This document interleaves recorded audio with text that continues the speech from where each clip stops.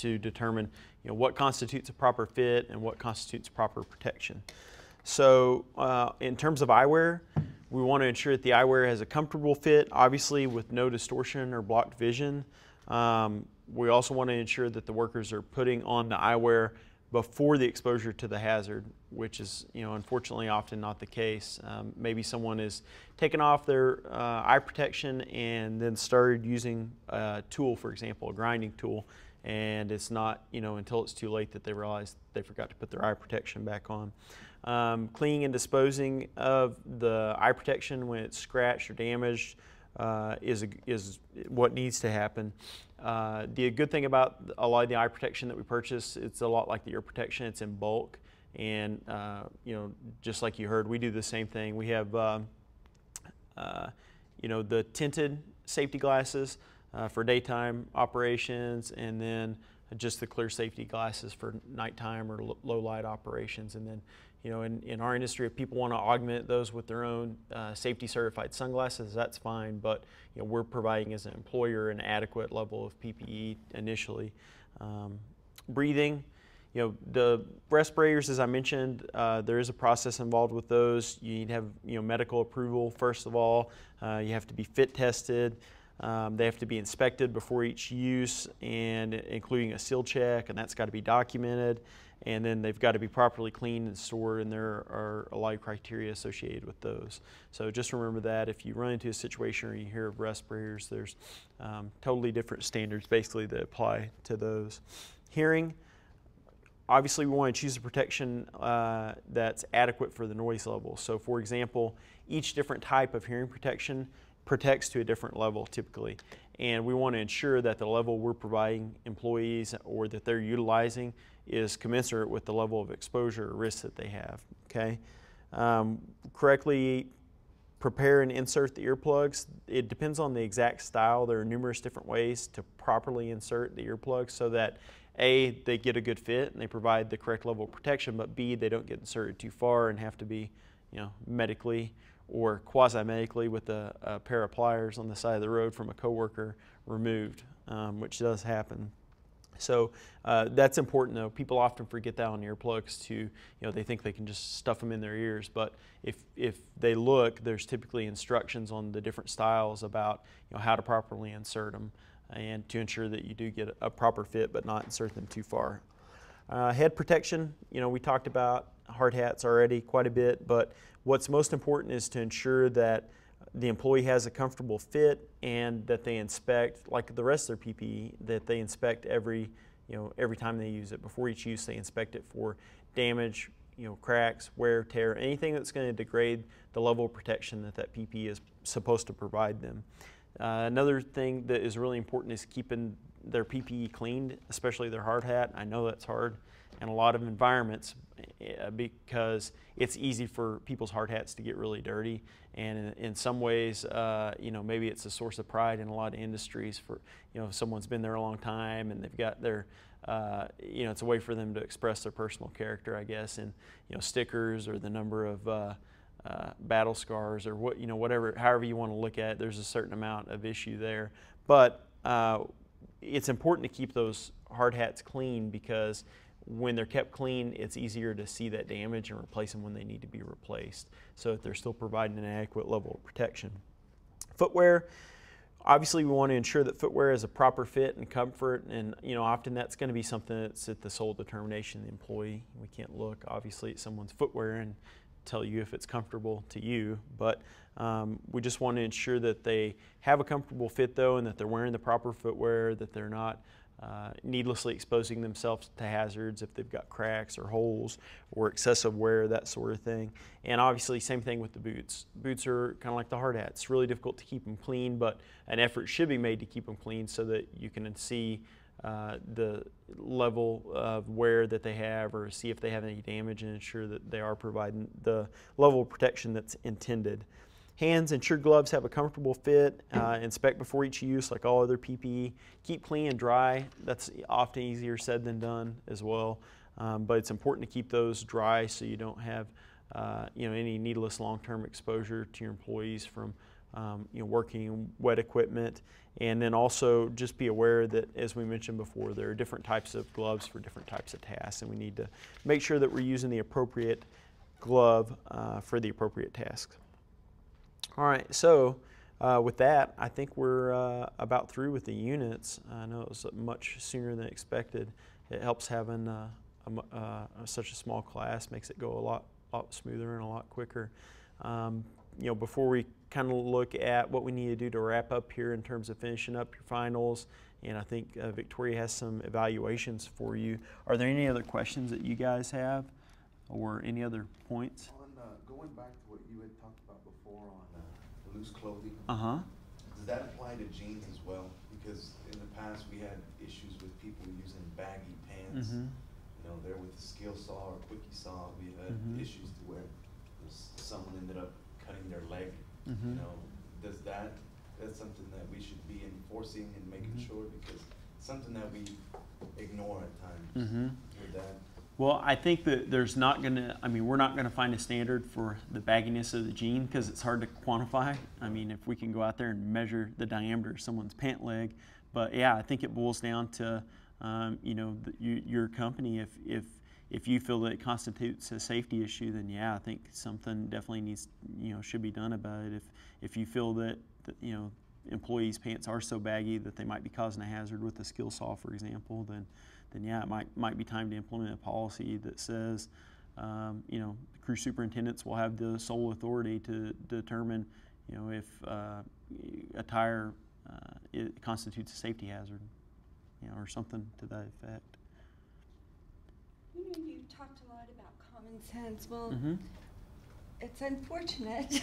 But a lot of people don't have any. That's right.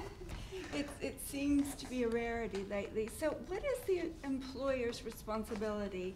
Do you offer training when new employees come on? Do you offer it once a quarter to your whole team? If you catch somebody who repeatedly doesn't wear the provided equipment, do you put a warning in their personnel file? It seems to me that the individual is responsible for a lot of choice on the job site. You can't be there all the time, but your company is responsible for workers' comp and everything else. So Well, we're in a really unique industry, so I'm not sure that it might not be a good comparison to compare our industry to others, but yeah, I think ultimately the burden does lie with each employee, but obviously if there are repercussions, it's going to fall back on the employer. So, for us personally, there are PPE related issues that they're not negotiable, but can be resolved, through, maybe just having a discussion, without any documentation, that sort of thing. And then there are certain PPE issues that are a complete no-go for us. I'll give you an example. If someone has their sleeves rolled up when they're not supposed to, or they don't have their gloves on, that's not going to be a deal breaker for us. We're not saying that PPE is negotiable. It needs to be worn all the time, and the crew supervisors know that. But there are other issues, where if someone didn't wear a piece of required PPE, then it's a complete no-go in our industry. They'll be gone.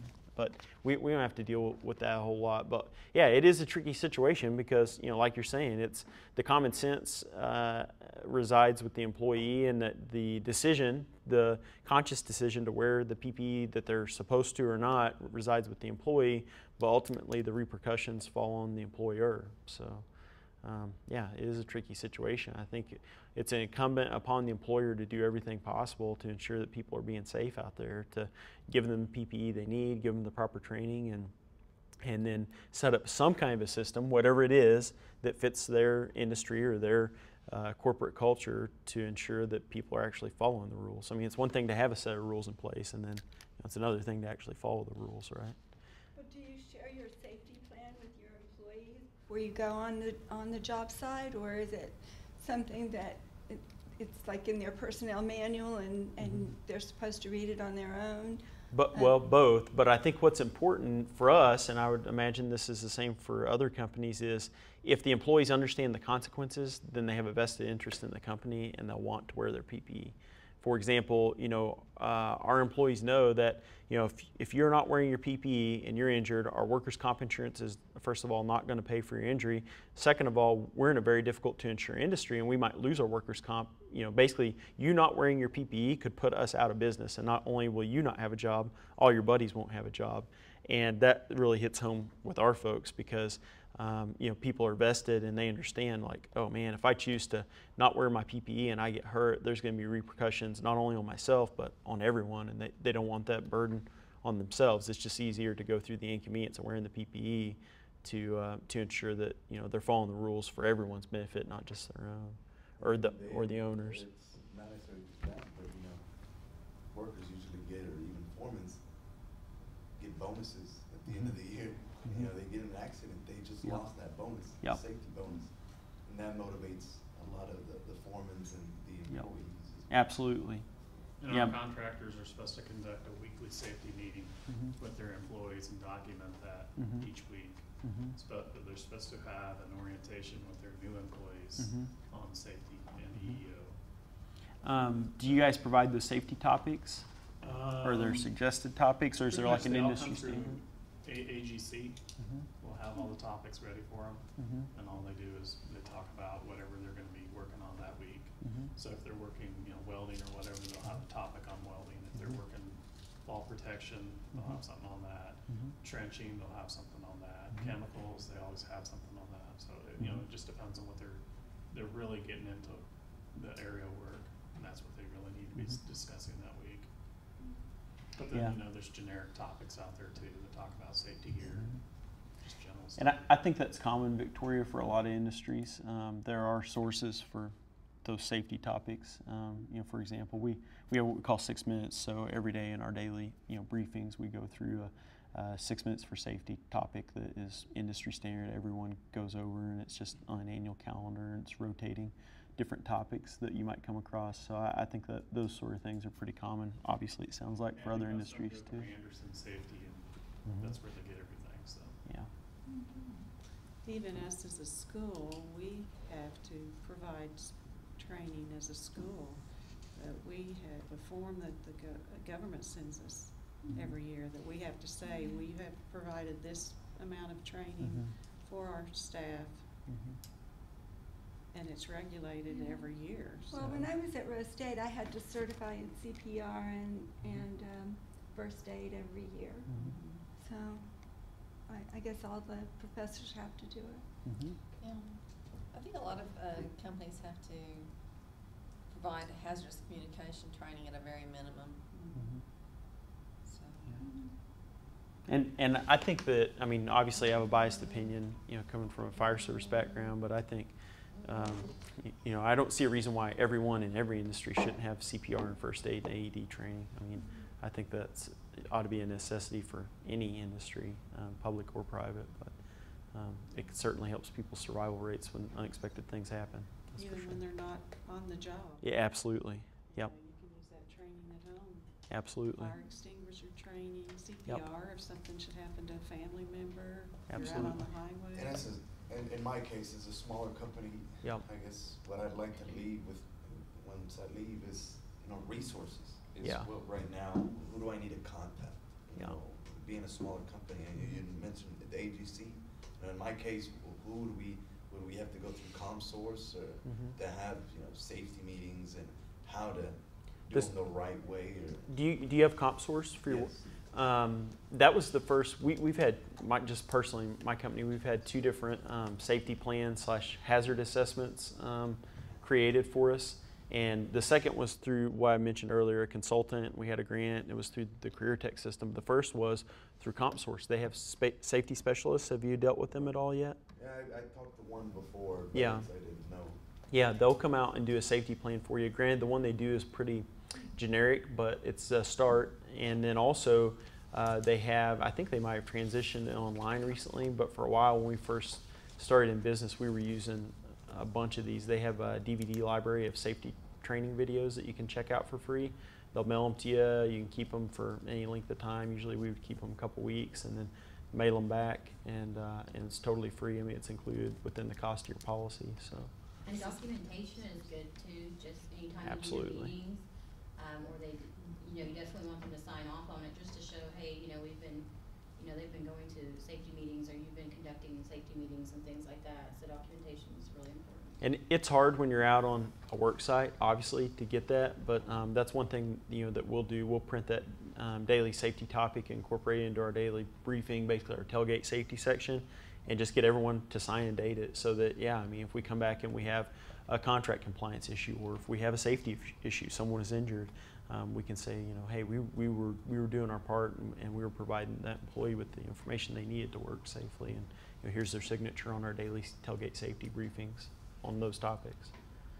So, but yeah, I would reach out if you haven't been working with Victoria and Judy. Yeah, I would definitely do that. They've been huge resources for us, for my small business, to help us find access, because it is hard. It's really hard when you're a very small business, because we're a very small business, and the regulatory compliance issues can often be overwhelming, especially when you have limited financial resources. I mean, if you had unlimited financial resources, we would put all of our employees through weeks or months worth of every possible training they could need, but you kind of have to find ways to be innovative and creative and adaptive to still do business and stay in business as a very small business, but provide people with the training they need so that you feel that they're being safe out there and they're well prepared. Well, and don't forget some of the free sources like Red Cross. Actually, I think they charge now for some, but you can rent videos and get information from different places like that would constitute a safety meeting component. Basic first aid and that kind of stuff. And doesn't OSHA do some training too, or at least provide materials? Oh, they provide a lot of written guidance, Yeah. I think, on their website. What I was thinking about when you first said OSHA was that the state Department of Safety provides some assistance. I know that they'll do inspections. At least they used to. They called the program SHARP, where they would come out and basically do a walkthrough and write up what their recommendations were. And you were guaranteed, if you asked them in to do that you would not get cited. Exactly. That all they would do is give you some helpful. Yeah, I think even some fire departments have safety training crews, that will come out and give you free training. Yep. Just gotta dig up those sources. So, but there are two good resources for you right there, Judy and Victoria, for sure. I don't know if TIP would help with safety or not, will it? Yes. Okay, as long as you're creating new jobs. What is that? I'm not familiar with it. It's training for industry program, and there are a lot of requirements. But if you're creating new jobs, you might qualify for that, and it would help It's a underwrite grant. the cost. I see. It's a grant Yeah. provided through the government provides the grant through Career Tech. I see. And then we can take that training to the companies and train them specifically as to what their company needs. I see. That might have been what we used on that the safety plan. I'm not sure. But yeah, just gotta dig them up. Just gotta be relentless, and when you're small, and hustling and finding those opportunities where people can help you, and there's not a big outlay of cash that because you're not a big corporation and you can't do that. So, what else? Do you guys have anything else? Questions, comments that you can think of? No. The only thing I can think of out there is the colors, orange, yellow, and green. Your type 1, 2, and 3 vests types. I'm not familiar with those at all. Could you I don't know, that's comment what I'm asking on you. those for the layman? Yeah. A while back we did the type 3, which you have to have the silver reflective. And that's kind of what we're having on the job sites right now. Type 1 is, just your color vest, nothing on it, no reflective of any kind, which we don't want those on jobs, because you can't see anything. And what's the type 2?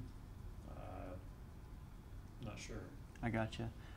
So I guess maybe I do know a little bit about this. This goes back to the regulation that came out maybe like about a year ago. That to green. For is that when you guys switch colors? Is that okay? For us, it was a big issue because you know, if someone was working on a federally funded roadway, they had to have a, you know, they had a vest on now, reflective vest that required, you know, a certain level of reflective material, right? Is that right? The issue, you know, that we had was, you know, we had to go back to the regulatory agency, which I guess would have been DOT. Is that right? Or Federal Highway something? Federal Highway Administration. And let them know that it wouldn't work for us because those vests that they wanted us to wear were not fire retardant. And so that was a big issue in our world. But that was probably about like a year ago. Is that right? Maybe a year and a half. Probably 2 years ago, yeah. Okay. That's about all that I know about it. Basically, all that I know is that the requirement changed about a year and a half ago, and that it's now more stringent due to the change in regulations. That's about all I know about it. Yeah, we don't see a lot of orange out there anymore. I didn't realize that there was that it specified the color. I wasn't aware of that. I thought it just had to do with the square inches of reflective material on the vest. But so the orange has pretty much been eliminated. Now it's just the lime yeah, green. I think the lime green's easier to see too. Yeah, that And makes that's sense. what you want to be seen. That's be seen, stay alive, right? Mhm. So, what else? Anything else? Any other questions or comments?